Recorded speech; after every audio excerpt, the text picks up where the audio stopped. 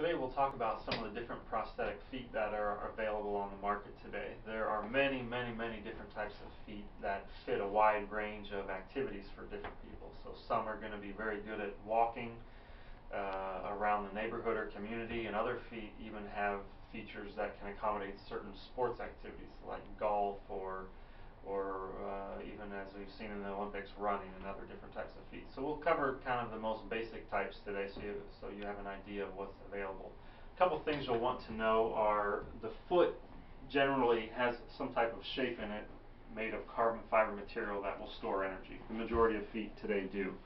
And then this shape of foot is put into a rubber type foot shell, which can be approximate a person's skin tone. So using a prosthetic shoehorn, the foot will actually eventually be placed in here. So you really won't see any of this in the actual foot when you get it. You'll probably really just see the prosthetic foot from here up on these feet.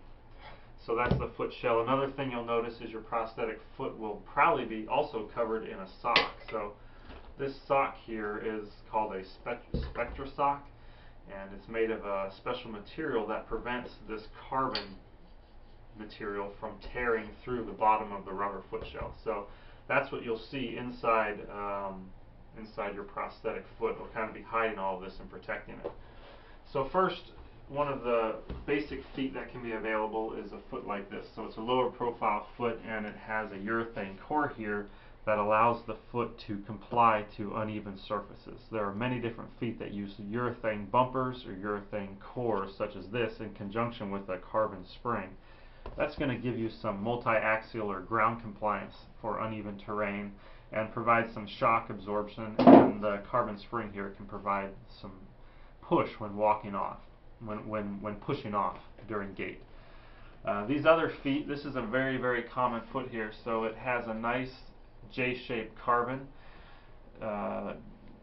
construction here, and so this foot is going to store energy at heel strike when it hits here, and as you roll over the foot and push off at heel, that energy is going to be released in this spring. So it's a very smooth foot to walk with. There's lots of different brands and types, but this general J shape in carbon is going to store and release energy very effectively.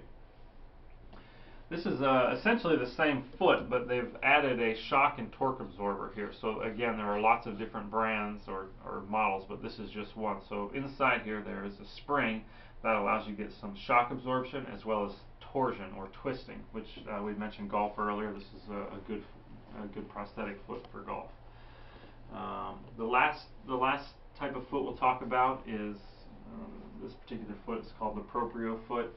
And you can see that it has a battery pack, and Oser, or the company that makes this, talks about the bionic technology here. But essentially, this foot adjusts to hills, whether up or down, and you're walking, the prosthetic foot will adjust within a certain range to that terrain. So these feet walk great on level ground, and you can often get by with hills and declines, but they are going to react differently, and it's going to feel different when going up or down hills. So there's many different companies, again, that have come out with feet. Some are not controlled by a computer and battery like this. Some use simple hydraulics, and there are several other computer options out there. But essentially what they're doing is creating a foot that allows a prosthetic user to adjust to terrain better than the traditional feet.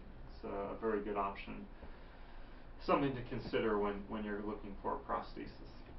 And that's going to cover many of the basic types of prosthetic feet that are out there and available today. And you can talk with your prosthetist about this.